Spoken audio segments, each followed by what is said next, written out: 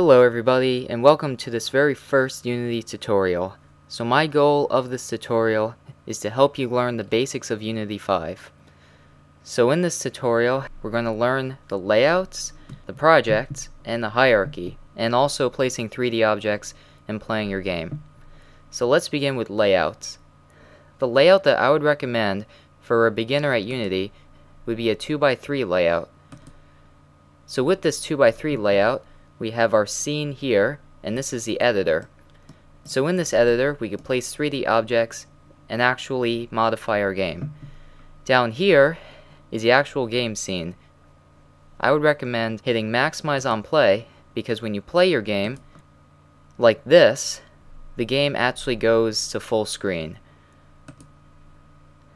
You would not hit maximize on play when you want to look at stuff when you're actually playing your game, but we'll get to that later. Here is the hierarchy. Here we can create 3D objects, 2D objects, lights, audio, UI, particle systems, cameras, and also empty objects. We will get to all that in just a second. Here is your project folder. In File Explorer, you basically have a bunch of assets that make up your game. You can access these files here. We'll get to that later. Here is the inspector. When you access items in the project folder or items in the hierarchy folder, you can actually see the data and everything here, which is in the inspector. So now let's create a 3D object.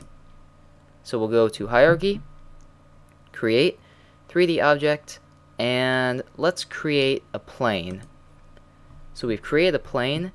Oh, one more thing. One other way to create a 3D object would be to go to game object, and then everything here is what you would see here. So there are two ways to actually create a game object. So here is a plane. So as we can see, the plane is in our editor. What we could do is we can select the hand tool to move our view up and down, left and right. We can select the move tool to move it up, down, back, forward, left and right. If we want to really modify the position and actually see where it is, we could go over here to the inspector and modify the position here. So we're going to set this to 0, 0, 0. That basically sets it to the exact center of the world. We can also modify its rotation. So this is the X rotation, and as you can see, we've rotated it by the x-axis, and a plane is actually invisible from underneath. So we'll have to look at it like this. So we rotated it from the x-axis. Let's rotate it a bit on the y-axis, and we'll rotate it a bit on the z-axis. So now we have our own custom rotation. But for now, we'll set it to 0, 0, 0. And the scale, we can modify the x scale and the y scale. Well, the y scale doesn't really work for a plane because a plane is a two-dimensional object. But we can also modify the z scale. One other way to modify the scale is to select this, and we could just drag it and get our own scale. That also works for modifying our rotation. So we can select this wheel and modify the rotation as we wish. So let's set this all back to its default by hitting 0, 0, 0 on rotation and 1, 1, 1 for scale.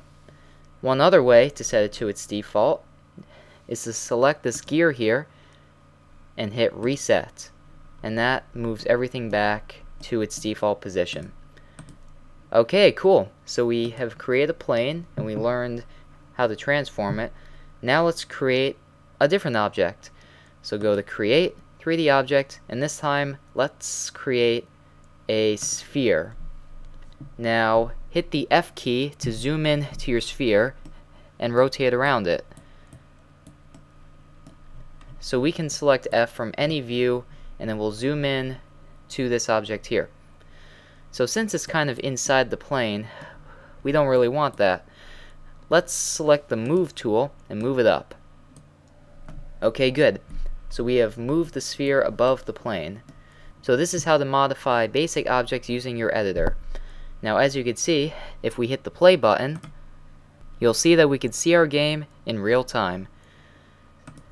So now, what we could do is, if we want to change our view here, we can always move the position of the camera. So select this, which is your main camera. Hit F to zoom into it. So this camera represents the view that you see down here. If we decide to move the camera, we could change the view up and down, just like you just saw. So let's give it a nice view. Well, just a different view. So let's move the camera over and then rotate it. Cool. Now we have a different view. So let's move it up a bit and then let's rotate it down. There we go. So we have a much better view, or just a different view. So that is how you organize your layout, create 3D objects and modify them, and look at them in the inspector, as well as playing your game. In the next video, we'll be going over how to move different objects. Thank you so much for watching, and I'll see you later.